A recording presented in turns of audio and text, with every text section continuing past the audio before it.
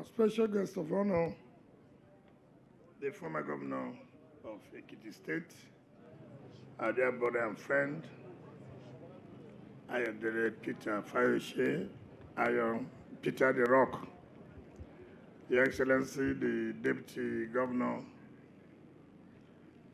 our own distinguished Senator Barimpigi, representing Rivers Southeast, former Deputy Speaker of the House of Representatives, our dear leaders of the state, the chiefs from Obuama community, and other chiefs from Degema local government, the chairman of Degema local government council, and other leaders of the party from Degema, our other traditional rulers that are here, our dear women and other people who have come to entertain us here, gentlemen of the press, ladies and gentlemen.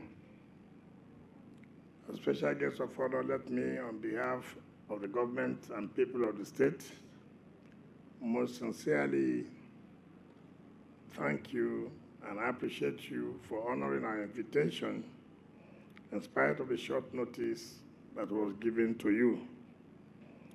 Each time we call you to identify with us in this state, you've always identified with us without looking back. So let me sincerely thank you for this honor. The Commissioner for Special Projects has given description of this school. But let me thank the Deputy Governor for bringing to my attention of the state of this school. And when I send people, if you look at the pictures, how this school was terrible.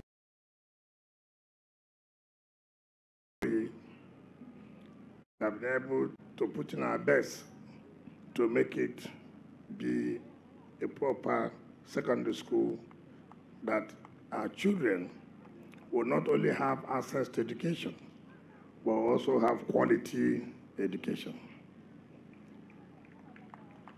I'm sure by the time you take your time, few minutes to go around some of the structures, you'll be quite convinced of the quality that we'll be able to put in this place. All through this week, we have been busy trying to let the people understand what we're doing in the education sector. Before, people were saying, is it only road? Now, since Monday, we have been talking about tertiary education. We're now talking about basic education. By the time we finish, we also go back to the health sector and let the state see what we have done in the health sector. So for me, it is touching all around the sectors because no one sector can be said to be more important. But ideally, while we're trying to do more of the roads, because roads attract development. If there are no roads, people will not go and build houses. If there are no roads, people will not invest.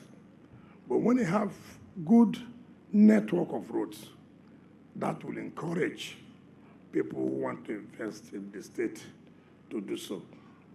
And so we're happy that we're here. This terrain is water, so it will be difficult if you don't do concrete pavement like this. If you want to asphalt it, I don't think it will last long. But what this concrete they've done, I'm sure it's going to last long. I was surprised when I was told that this school does not have accommodation, a hostel.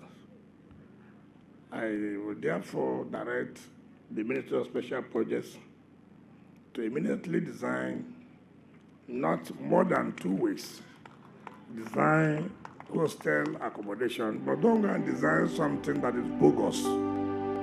I hope it's a mixed school. Or is it girls' school? It's mixed school. So I didn't call you, just listen to what I said. I didn't call you. So design for the boys and design for the girls. And then also there'll be a dining hall for them. Since you have provided accommodation for the teachers, then there should be hostel for the students. So on this note, let me invite our special guest of honor to talk to you and then move forward and commission this school.